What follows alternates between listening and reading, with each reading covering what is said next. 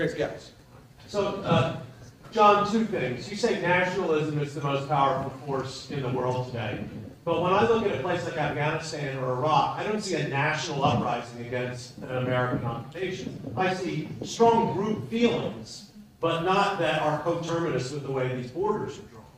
And at least in the Middle East, it seems to me that it's both sub-state identities, like being a Pashtun in Afghanistan, or super-state identities, like being a Shia Muslim, that are animating people's, that are mobilizing people. So if you could talk a little bit about how those identities fit into your notion of nationalism. The second thing is, in some ways, not surprisingly, this is a very structural argument. Unipolarity drives liberal hegemony. It presents an opportunity. It presents an opportunity. But is 9/11 the real driver? Because up until 9/11, we kind of got liberalism in Eastern Europe and changes in Latin America, the things that Fukuyama talked about in the article, without doing much, right? We didn't invade Eastern Europe to make them democratic. They, for all sorts of historical reasons, they defaulted to democracy, like Fukuyama talked about. But after 9/11, we decided that places that didn't have that default had to be forced into the default. So how does 9/11 fit into this argument? Yeah. Just, let me take them in reverse order, and you'll remind me of the first one if I forget.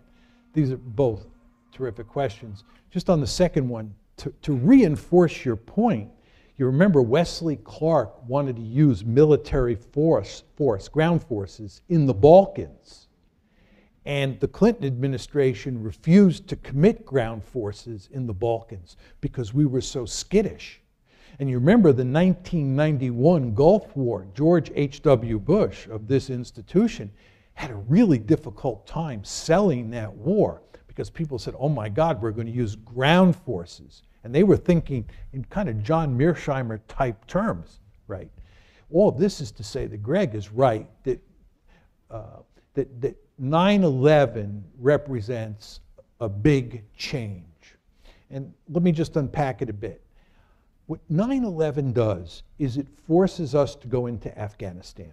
I think there's no president who can't go into Afghanistan to topple the Taliban, no matter what the price we will pay, okay? We go into Afghanistan and we score what appears to be a stunning victory in a short period of time.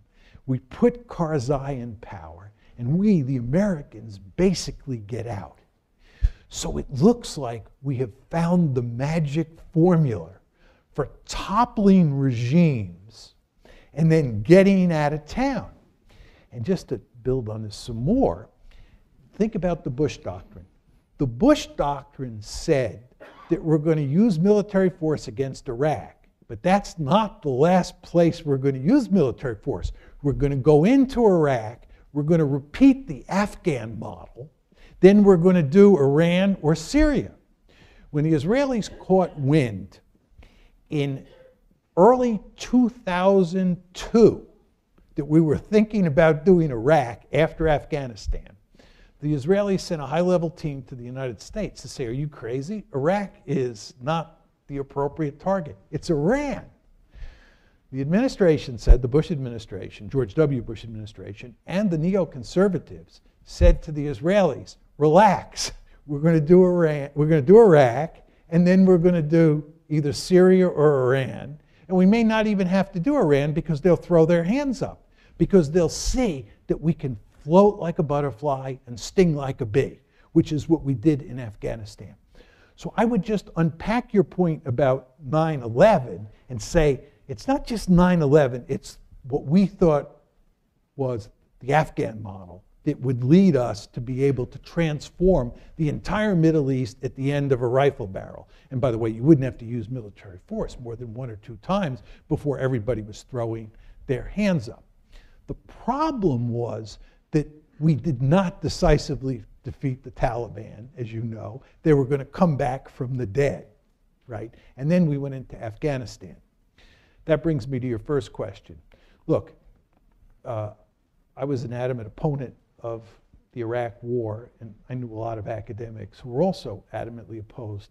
And I think there were two arguments against going into Iraq. One was the argument I'm making here, which is the nationalism argument.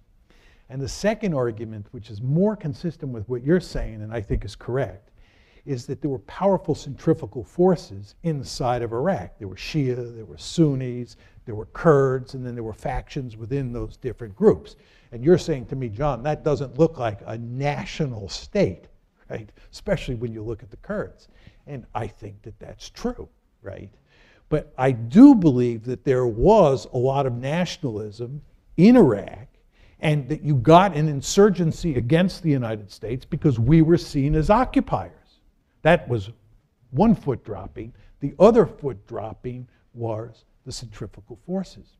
And you could go to countries like Afghanistan as well, where you don't have one unified nation state. And as you well know, you can go to Europe and see much the same thing. Go to a place like Spain, look at Catalonia, look at the Basque region, look at what's happening in Great Britain today.